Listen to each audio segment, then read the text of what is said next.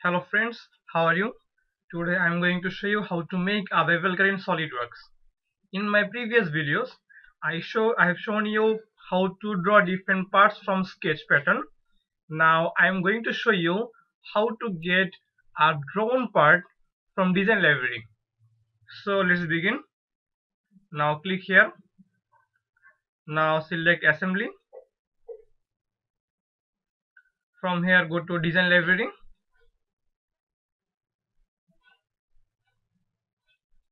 At the above we can see toolbox. So at first select the toolbox. We can see the ISO part. So select the ISO part and we can see power transmission. So click here on power transmission. Now click on gears. So we can see three options for making bevel gears. So select any of one of these. Just click and leave it here. Just wait, it takes some time.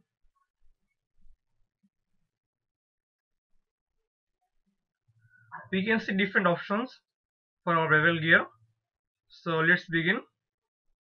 From here select 5, module number 5. Now take the number of teeth 30.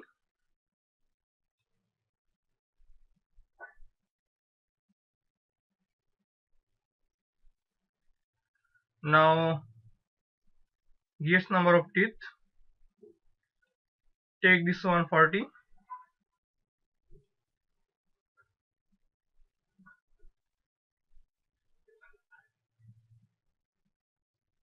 So you can see some changes. Keep the pressure 20. This one is standard. Now face width, take this one 30.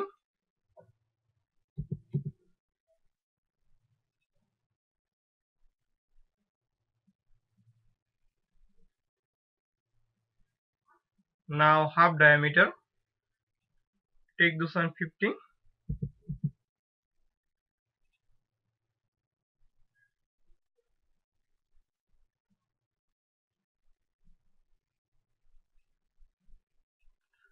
Now mounting distance, take this one 50. It is already 50. Now nominal shaft diameter, take this one 30.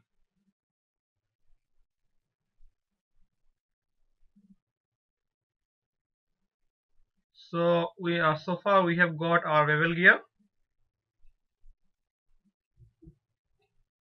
Just click OK.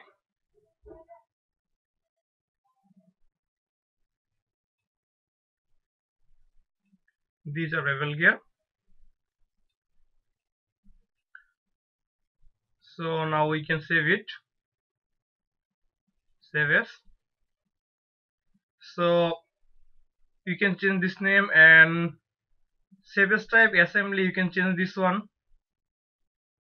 You can save this one as a part or different things or different type or different module as well.